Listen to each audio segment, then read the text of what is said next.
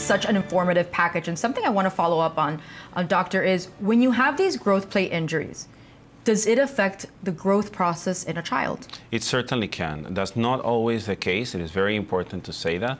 And in the vast majority of injuries, at least that I see to the growth plate, growth is not affected, as long as we catch them in time and treat them appropriately. But it can be affected. After all, this is the only way our bones have to grow. So if there are injuries around this level, there is such thing called a growth arrest, in which a growth plate would actually close. Wow. And not allow that bone to grow anymore. And when you think about that, you have to think about asymmetry, of course, because if you have an injury in one side of the body, the other body doesn't necessarily have that injury, so you may have a discrepancy in the length of the bones or the limbs.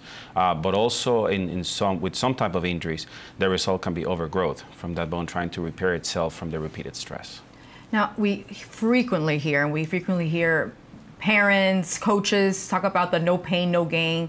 Now, that's not something kids should really follow, and that's something you don't encourage as well. Absolutely not. I definitely agree with Roger there 100%.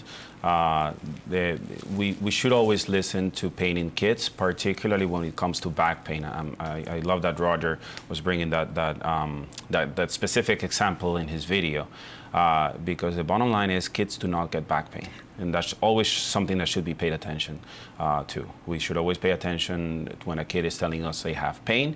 If you think about kids and the way they play and the way they function, they don't want to stop. They want to continue going. They want to continue to do the activities that they like. So if they tell us about pain, it's always better to be safe than sorry.